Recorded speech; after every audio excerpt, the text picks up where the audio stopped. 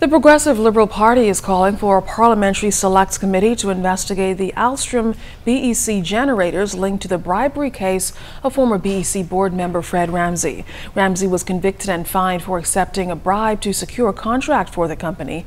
Noting that public trust in government must not be undermined, Mr. Roberts explained what queries he'd like to see the committee answer, convinced there is more to the matter than meets the eye.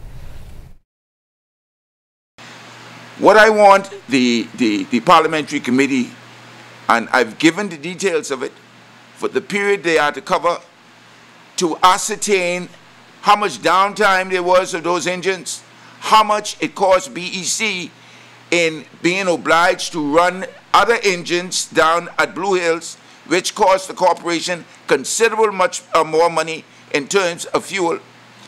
The first engine, there was a period of time that it cost the corporation over $14 million because of the downtime and the failure to deliver that first engine on time. It is my view that those two diesel generators have been the major factor for the problems BEC has been experiencing over the years. The downtime going on now with BEC, those two engines can continue to be major contributors to the problem. Meantime, Mr. Roberts is also commenting on the advisory from the Ministry of Foreign Affairs, which has been a source of controversy. Bahamians were warned about their interaction with law enforcement in the U.S. and against participating in demonstrations in the aftermath of the killings of black men in the U.S. at the hands of police.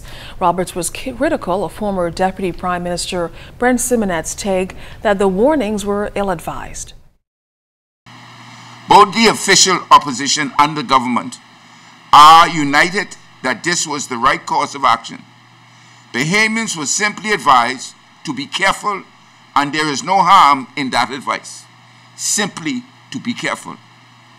By sticking his nose in this matter, Mr. Simonette only amplifies the deepening divide within the Free National Movement and the personal contempt he has for the duly elected leader of his party and its various spokesmen.